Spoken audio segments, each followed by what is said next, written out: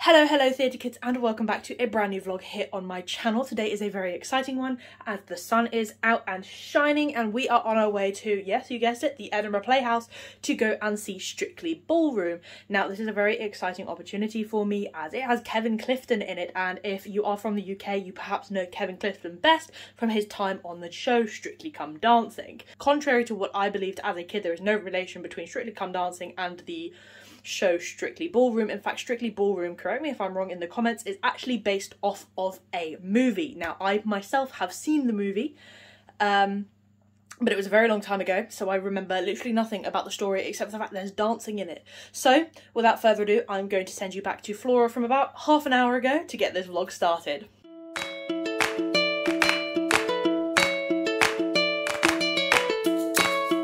Okay, so I have just clocked out of work and I am now going to dash home and get changed, because despite the fact I seem to be doing my best Jack Kelly impersonation here with my work uniform, this is not really what I want to be wearing to the theatre tonight. So I'm about to hop in my car, make the mad dash home, change, and then we get to go pick up my friend Louise, who you guys haven't met yet, but she's a huge theatre fan like myself. If you remember any of my content from, oh god, 2 summers ago now, she was in like my Bonnie and Clyde videos and stuff. Where did I park? Bonnie and Clyde videos and stuff like that. So some of you may find her a familiar face, but if not, you will get to meet her later. She is lovely and I can't wait to take her to the theatre with me. But I found my car. God, why am I so out of breath? To be fair, work has honestly taken it out of me. I was taking up I did a support shift today because one of our workers is really ill. And like I said, you guys seem to think this uniform is very like Jack Kelly-esque. So, once a theatre kid, always a theatre kid. But thank you, Flora from the past, and welcome back to me in the present. I have changed out of my work uniform, so I no longer look like Jack Kelly from Newsies. But I do have my fun bubble braids because I was feeling very Star Warsy today. I know this has naught to do with musicals, but here we are. I can talk about multiple loves on one channel, right guys? Now, I am about to go pick my friend Louise up in about 20 minutes or so. So between now and then, I need to make sure that my bag is packed. In fact, it's already downstairs waiting for me. Get my shoes on because I can't really go to the theatre barefoot. Despite the fact that I have seen many people take their shoes off at the theatre before, which kind of grosses me out, guys. So I need to finish packing, get my stuff ready and get in the car, because unlike the Six the Musical vlog, we are driving, because that's the one issue with where I live, is you can't really get back here via train after a show because the shows finish after the last train goes. So it's driving or nothing really for me, but that's fine because I enjoy driving. It is almost exactly an hour away. So for that, it's not really too difficult. But without further ado, I say we get this show on the road. Let's go get in my car and go pick Louise up. Now, before we get into this really quick, I do want to say a thank you to the Edinburgh Playhouse for giving me press tickets for this, because, you know, I'm a uni student and I'm literally broke. I mean, you saw me coming away from a 4-hour shift dripping in sweat. So I definitely worked my butt off to go to see the theatre and make sure that I can take you guys along with me. But the lovely Edinburgh Playhouse decided to invite me to this one. So for that, massive thank you. So I have made it to Edinburgh, and of course it would not be a Flower.theatre vlog if it wasn't for a trip to Five Guys, because as always I'm running late and we have about half an hour until the show starts. Sorry, my friend is just laughing at me vlogging. So we're going to scrounge this quickly and then we're going to get going, because I want to pick up my programme before the show starts, have a little nose through that. Even though in the UK the majority of shows start a minimum of 5 minutes late, like all the time, just to account for the fact that people are slow as. Oh, Louise is just grabbing our food. So I'm going to quickly eat this and down this, and then we are going to get going, and I will pick you up again when we get to the theatre, because I'm sure you don't want to see me eating my dinner. Okay everyone, this is Louise. You may recognise her from some of the TikToks about Bonnie and Clyde. What else did we go see? Back to the Future and 222, which was like a whole year ago, which is crazy to think about. We've come full circle. She is now coming to me with Strictly Ballroom. And fun fact about Louise, she is actually a ballroom dancer, so she'll know a lot more about the ballroomy stuff that's happening in this show than I do. Now we are on our way to the theatre, and you guys are about to see how absolutely gloriously sunny it is outside. Is this the right entrance? Oh, pardon me, yes it is. Yeah. Going crazy. So I'm gonna go upstairs and meet the legend that is Pam up in the Boards Bar at the Edinburgh Playhouse, where we are going to get our programmes, which will be super exciting. I'm just gonna check I'm filming, because I regularly start filming and then I film for like 20 minutes and then realise I've not filmed any of it, which is always really frustrating, but I am filming, so we're gonna go. And guys, it is honestly stunning in Edinburgh right now. Who'd have thought the sun was out? My parents are down south currently. and they've got miserable rain and lightning. But here, look, the sun does shine in Scotland, believe it or not. And so I'm incredibly excited for tonight's show. It's a show that I literally know nothing about other than having seen the movie probably about 6 years ago. So I always love going to see a show that I know nothing about, because it usually means they're a nice genuine surprise, much like with My Fair Lady. They don't have expectations riding on them in the same way that a show like Six or Heathers might, which has, you know, a lot of excitement and fan base built around it. Okay, so we made it to the theatre. I'm gonna face this way because there's actual light today, except now I can't see. I'm also talking really loudly because the music in here is quite loud and I don't want to get copyright strikes, because that would be really rubbish. But Edinburgh Playhouse, since I was last here, let me show you this, has this really fun photo wall, which they didn't have last time I was here. And if you know me, you know I absolutely love a little photo opportunity. Louise is going through this. She's enjoying. I'm excited to see Kevin Clifton. He used to be my least favourite professional on Strictly Come Dancing, and since he left, I actually quite like him now. So, you know, how the world changes, I guess. But this is the Boards Bar up in the Edinburgh Playhouse. I realise I always mention that I'm coming here and I never show it to you. So here we are. It's like the little bar upstairs. We're actually in the stalls today. I will show you a view from our seats when we get there, but we have a few moments to kill whilst we are up here. Would you like a glass of water or anything? Would you like something like a water or anything? Yeah, there's free water, which is always really nice because I'm not paying for water, I don't have to.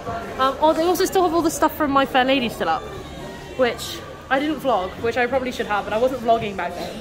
So my apologies. But yeah.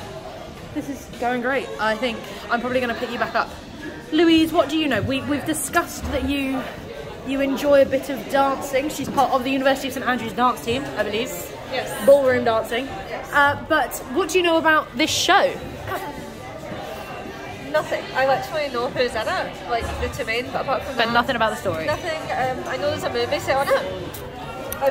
So we're all in the same boat in terms of not knowing what's going on. So that sounds like a good idea, you know, successful. But we have about 15 minutes till the show starts, and given that it wouldn't be a Flower.theatre video unless I was snapping those all-important stage and programme pictures, I say we maybe wander our way down to where our seats are. I'll show you some of the merchandise if there is any, and we will get going. So, come on. We are on our move through the theatre. I love this theatre. We are going downstairs to the stalls. As we discussed in previous vlogs, stairs and vlogging, it's very difficult. Not the best when you're as uncoordinated as I am. They don't have Haribos. I wanted a box of Haribos. That's usually interesting. We're gonna go. There is no merchandise for this show. Very interesting. We're gonna keep going. I think we're going down this way. It's a long way down to the stalls. Let that be known. The stalls aren't exactly wheelchair accessible. Oh, yet again they've split us either side. So the signs here say 26 one way, 25 the other way. Oh no, we're in 26 and 27 today. Ignore me. Just ignore me. Yeah, very interesting that there's no merchandise for this show. Not even like a t-shirt or anything, just the programme. Very interesting. But, away we go. Time to see. Ooh! These are going to make some really cute pictures. I love this. Okay. There we go. This set looks amazing, guys. Okay, we're going to go down here. Oh, we're going to have some good music playing. I know that for a fact. But my goodness, right, I'm going to give you guys a quick look at this set as we walk towards our seats. Look at this. Okay, so as you can hear, some very iconic music playing in the background. This set is wonderful. I absolutely love it. I'm going to do this really quick, just so you guys get a little bit of a better view. Like we keep saying, none of us have any idea what to expect. But this is fantastic. They've also roped off the front, which I've never seen this theatre do before. I don't know if you can see that on this vlog. But that suggests to me that these stairs at the front are going to be used by the cast throughout. So yeah, I'm going to take my seat, take a few pictures, and we'll go from there. Okay, like I said, we are in our seats and I'm talking loudly so that the music doesn't get me copywritten and you can hear me over the chatter. We are very excited for the show today. I keep saying this like endlessly. I'm trying to think of something unique to say. I'm going to flip you guys back around to the set. So here we have the wonderful set. I'm again talking very loudly. I brought you closer so that Mike will pick me up. I think it's absolutely fascinating. This is obviously some like ballroom dancing sign, obviously. That's kind of the whole theme of the show. But these bits up the side I think are lovely. I also find it fascinating that the curtain is come across here, because as you can see, the extent of the proscenium arch is quite considerably above where the rest of the stage is. So it's quite a short stage in many ways, which is very interesting. Are you looking forward to the ballroom and the Latin aspects? I'm a personal fan of Latin. I like the faster dances, and that's obviously more Latin. But a good ball, like a good, you know, waltz, like if it's done properly, which hopefully Kevin Clifton can manage. If Kevin Clifton can't manage a waltz now, all that dance training has not paid off, clearly. But yeah, I mean, I've heard very mixed things about the show. I had someone tell me that you could film the whole thing, which I don't know how much truth there is to that. Editing Flora here, I just wanted to jump on and say that I think the confusion with being allowed to film Strictly Ballroom comes with the pre-show announcement, which basically says if you do film illegally, make sure you're posting it to social media so that people can hear about us, which I think is very much intending to be sarcastic, but it does read as though you're able to film the whole thing, so I can understand where the confusions come from. But I just wanted to jump in here and just say that. So without further ado, I'm going to send you back to the actual video. But we're about to find out. So we've got, well, how long? About 25 minutes until the show starts. That's a lie. 15 minutes. I can't read a watch, turns out. And so we will probably pick you up at the interval. But the first half is done. We can confirm that Kevin Clifton can dance, although there was one number where I wasn't quite convinced. He was just flailing on stage, which admittedly I could do.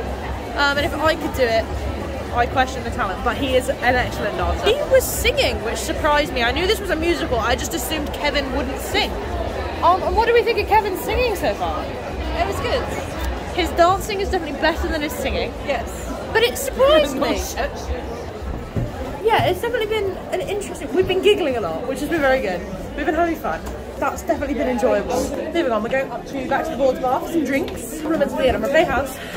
I will say the accents have been interesting. The show, if you don't know, is set in Australia. There's certain moments where it feels as if the cast maybe don't know it's set in Australia, but obviously the Australian accent is a very difficult accent to get a hold of, so I'm not going to hold that against anybody, because not everyone can just switch accents like I can. A little flex, I know. We've had Cockney for some reason, which is always interesting. So Louise here, as I said earlier, does ballroom.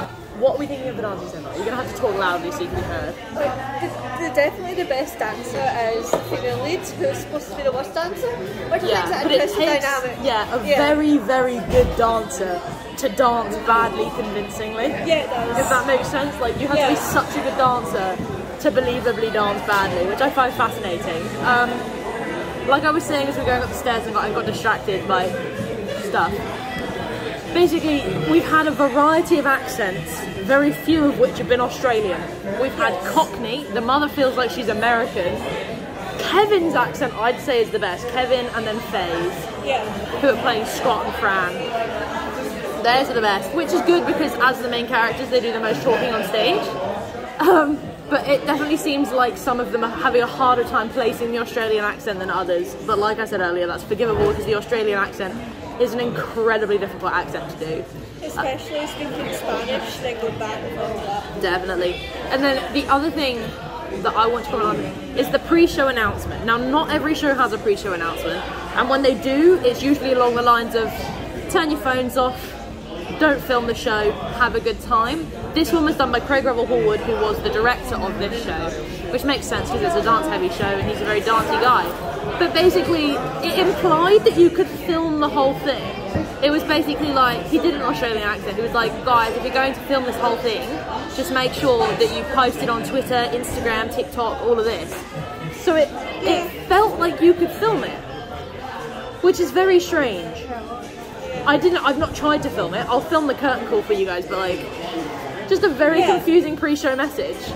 And like I said, we've been giggling a lot.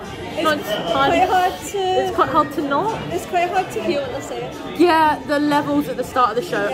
You guys are probably sick of me saying this, but like every time I make a video, I'm like, the mic levels weren't right.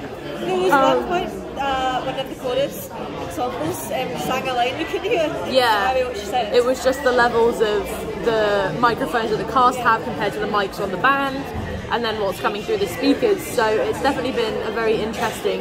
It's definitely been fixed. It's a lot easier to hear now. We have probably another hour to go. It was a bit weird, like it kept, maybe it's because I don't remember the story very well, but it was a lot of like, oh, is this the end of Act 1? Like, it felt hard to place when the end of Act 1 was going to be, because there was like several moments that it felt like it could be.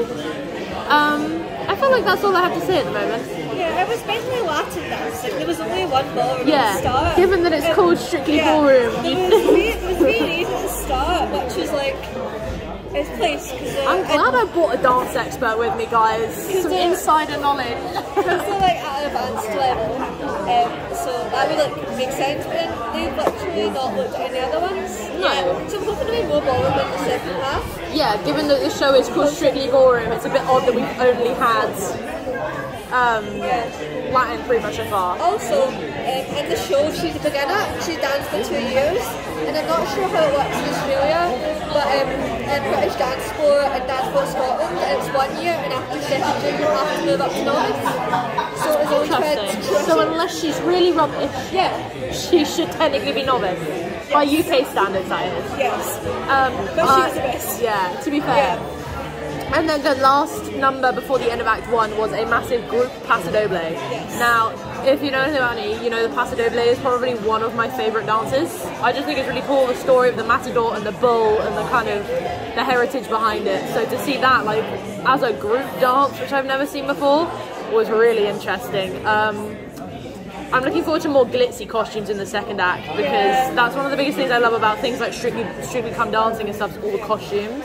We've not really seen the main character in anything apart from like a nice plain dress. She's not really worn much, so it should be interesting. I'll try and film the curtain call for you, even if like it's just a little bit of it, so you guys can see Kevin Clifton in action. That man has definitely had his hairline redone. Like, can I just say, I noticed that when he was on Strictly Come Dancing, like that is not his natural hairline. Like, I love you, Kev, but wigs are also interesting. Yeah, the wigs are a choice, because there's a lot of blonde wigs on people that have naturally very dark hair, and you can see even from a distance the like line of their natural hair. But you know, it feels, I don't want to say it feels pantomime, but there's ever so slightly something like almost caricature-y. There's audience interaction. Yeah, it's a little bit.